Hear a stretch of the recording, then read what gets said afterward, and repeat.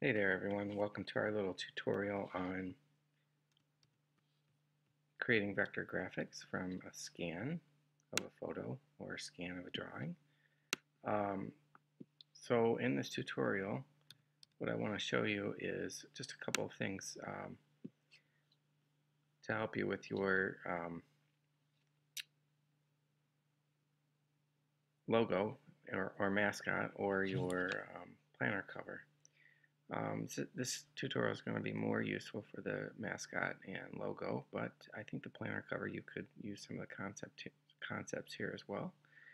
So to get us started, what I want to do is show you a screenshot of a piece of paper I received from Mrs. Gorlitz a while back asking me to make a light board, and she wanted me to make a light board using the information here in this business card. Now there's only one problem with that. This is business card size, so it's about 2 inches by 3 inches, and the light board is 24 inches by 36 inches, so I had a little problem. So I had this piece of paper, I scanned it into my computer, and that would be similar to you scanning a piece of artwork that you want to bring in and convert into a vector graphic. So took this piece of paper into GIMP, I cropped it, and that's where we're going to pick up with InkScape. So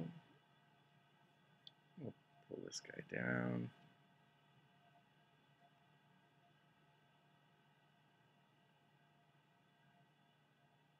And let's get InkScape started here.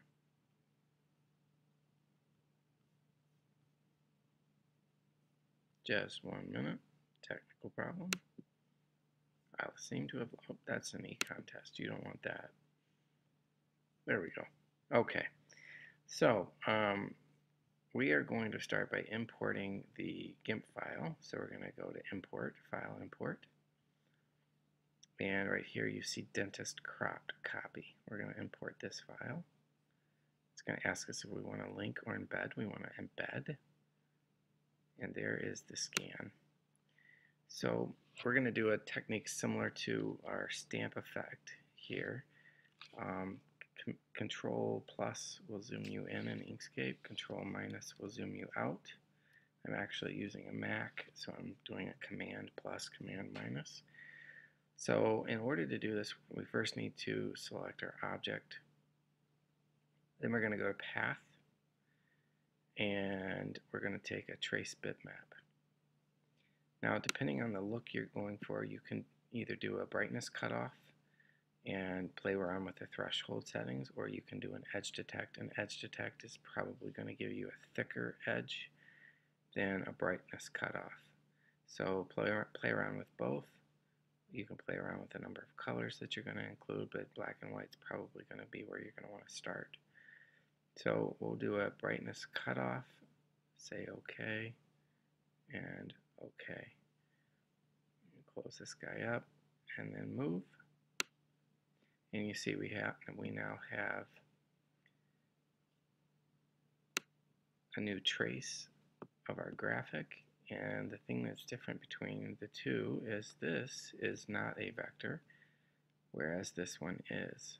How do I know it's a vector? If I come here to the Edit Paths by Nodes tool and click on it, you're going to see all these little paths and nodes, and similar to your Fuji logo that you worked on, we can do some editing to these paths and nodes. So I want to get rid of all of this text, everything out here. So we don't want any of that. I just want the teeth graphic in here. So in order to do that, I'm going to take an intersection. So I'm going to take a rectangle or maybe an oval, draw a rectangle or oval over top of the graphic I want, choose my select, transform, and I also want to select my scan. So now I have both the pink rectangle selected and the original scan. I'm going to go to Path and Intersect. So where the pink rectangle intersects my trace is what I'm going to be left with. Boom.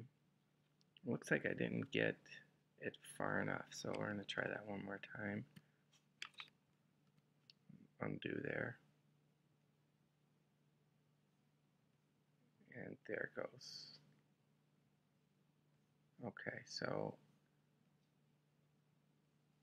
now I have this vector graphic, and the nice thing about it is I can make it any size I want.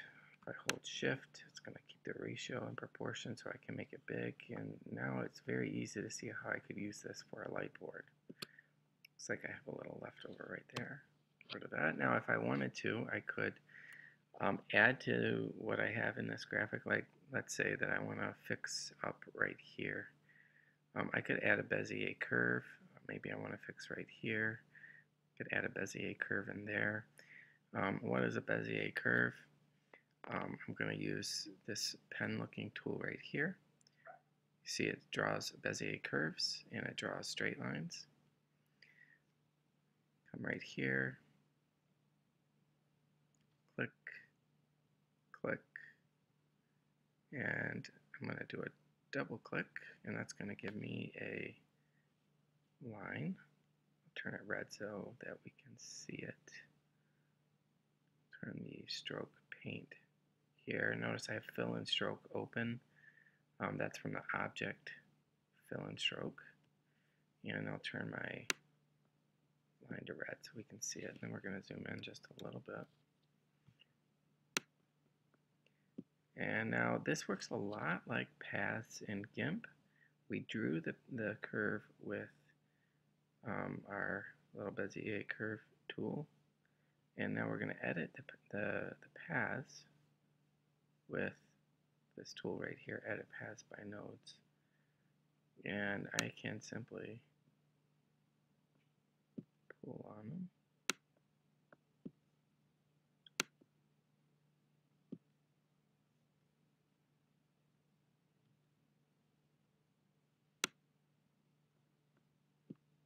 Like that.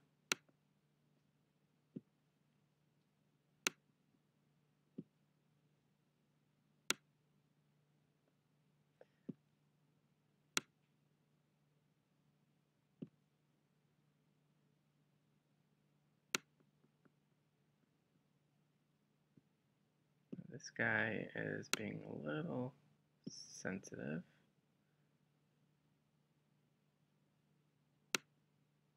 Let's see.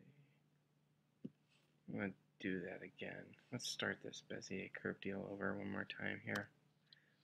Sorry, please, thank you for being patient. Let's start this guy over one more time. I'm going to go there, there, and there. Okay, turn him to red, and then move him. That's better. That's what I wanted. So just move him there and there. And if I double click on the lines, I get these handles that I can stretch like this. Okay, now it's not quite filling in my gaps, so I would want to change my stroke style and make it a little wider, like that. So we'll take the width up to 2, and then we'll turn the stroke paint back to black. And click off. And notice we have a nice curve now. We filled in that gap. And you could see pretty quickly how we could fix up the rest of this guy right here. That's it for now.